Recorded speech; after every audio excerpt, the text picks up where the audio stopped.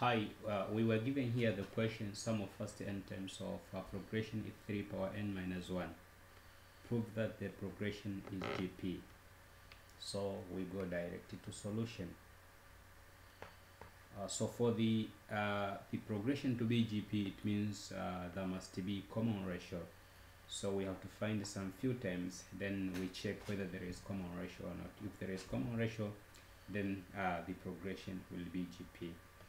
So being given Sn equals to 3 power n minus 1, when n equals to 1, it means S1 will be 3 power 1 minus 1 equals to 2, and this is going to be A1, it means the first term of the series. And when n equals to 2, so S2 will be 3 power 2 minus 1, it is 8, and this is equal to A1 plus A2. And because we know A1 is 2, it means I can say there that A2 is 8 minus 2, which is going to be 6. And when n equals to 3, then we are having S3 equals to 3 power 3 minus 1. It is 27 minus 1 equals to 26. And this is equal to A1 plus A2 plus A3. But I know A1 plus A2 ni 8. A1 plus A2 ni 8. So it means I can say A3 itakuwa ni 26 minus 8 ambao unapata ni 18. Sawa?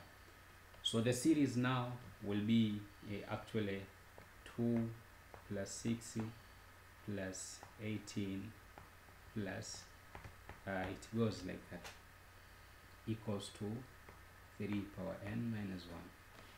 So the testing point now is going to be, we are going to test here now whether there is common ratio or not. And as you can see, when I take A2 over A1 equals to A3 over A2 equals to 18 over 6 equals to 6 over 2 equals to 3, and we have seen that 3 is common ratio actually in this series.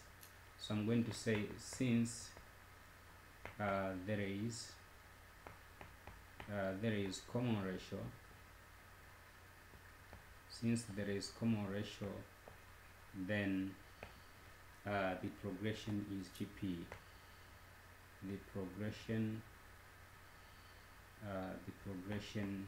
is geometric progression.